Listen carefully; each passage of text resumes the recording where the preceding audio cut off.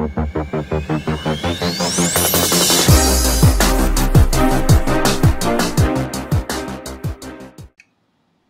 everybody, how's it going?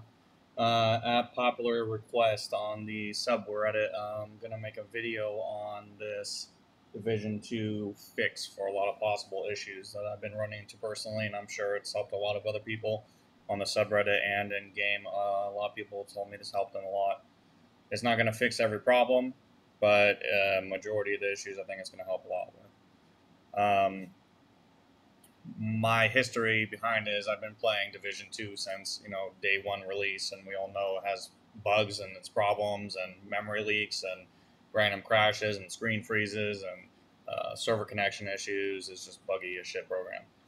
I'm also a network systems engineer, so I've been doing this kind of stuff for a long time, and I decided to apply some of that knowledge to use here in the game. So I've tried other fixes before. I tried the VSync and desync changes, the full screen to window mode. I tried turning off the third-party options. I tried, tons of different settings, optimizations, everything I could find online, and literally nothing worked. For me, about every hour, the screen would just freeze, lock up, and then I couldn't do anything. The error I was getting, if you go to the event log manager,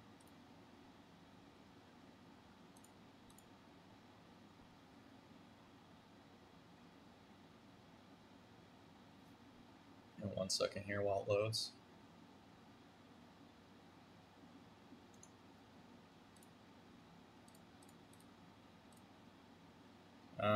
Let's see, it should say app hang. That's not it.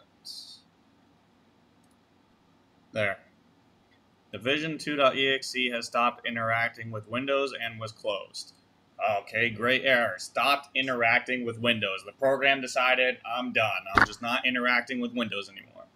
Well, on looking at this code and these errors and my history with other apps, I decided to go on to a more aggressive method of resolution. Because obviously, Ubisoft's not going to fix this problem because this has been around since day one. And tons of people have this issue. If you just Google the Division2.exe stopped interacting with Windows, you'll see forum post after forum post on Ubisoft's forums about this issue and no fix. So now what I did to fix that is this. This is the thread post I created on the issue. You can see here I talk about how I've been crashing. I tried moving from an Intel system to an AMD system, or AMD to Intel system, trading out my graphics card, PSU. I literally got a whole new system, and I was still receiving this problem. Googled all the fixes, tried all these things, nothing worked. I've been having this problem for years, so I decided to break it down and figure out a solution. So this is what I figured out. You want to pull up exploit protection. So if you go here and you go to settings, if you just type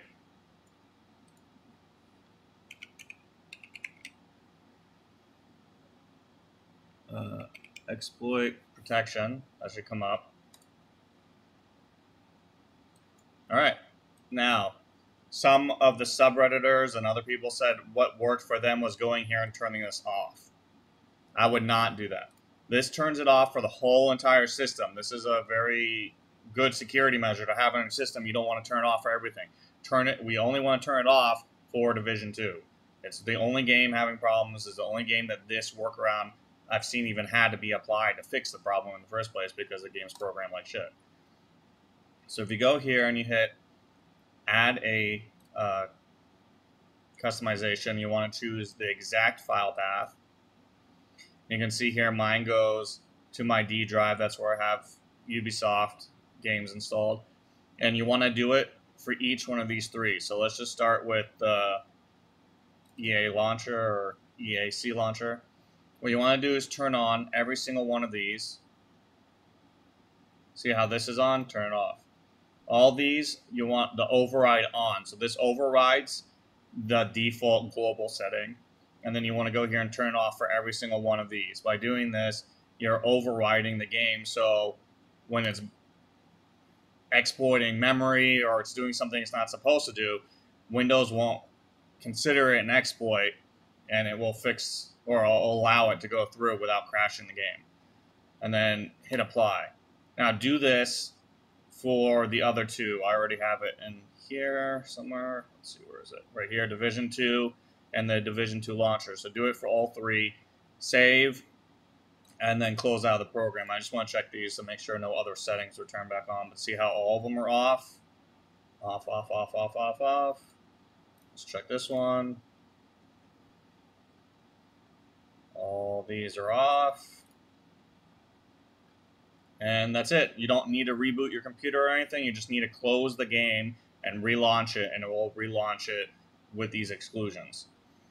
This worked for me. I've been going for like 7 days without a crash. The only crash you saw in the event log was because I went back in here for testing reasons and I removed these. I removed all these exceptions and tried it, and then like within an hour I crashed again.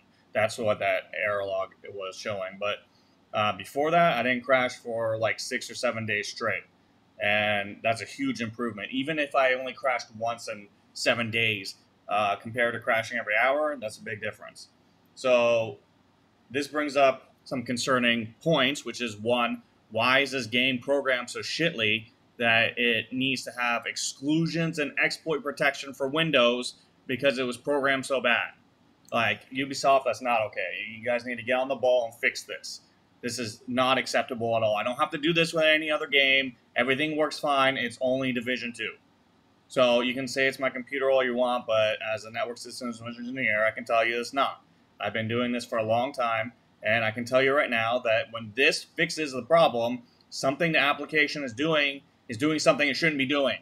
So fix your game.